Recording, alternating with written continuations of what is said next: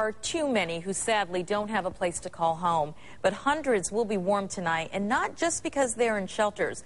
It's thanks to the mission of one woman whose dedication was driven by heartbreak. They were cold, some hungry, all homeless. Wait, stand in line, I'll get y'all something. But they are giving thanks. Tonight was sleeping good and warm.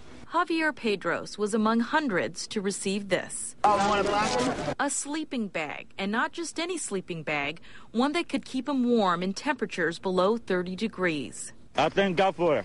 Javier's thanks also goes to this woman, Ricki South. Oh, it just feels wonderful. Her purpose in life is helping the homeless. And we know that this isn't the cure. It's just a helping hand. Ricki helps by providing sleeping bags by the hundreds. Even when you're in a shelter, if it drops to, 25, 30, 35, you need something to bundle up in. It warms her heart to help people. It also helps fill a huge hole.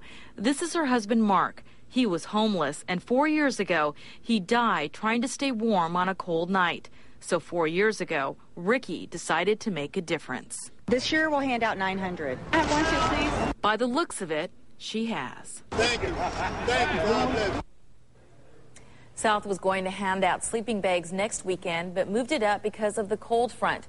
She plans on giving away 900 sleeping bags this year. That is 3 times more than last year. And that's because her nonprofit is growing.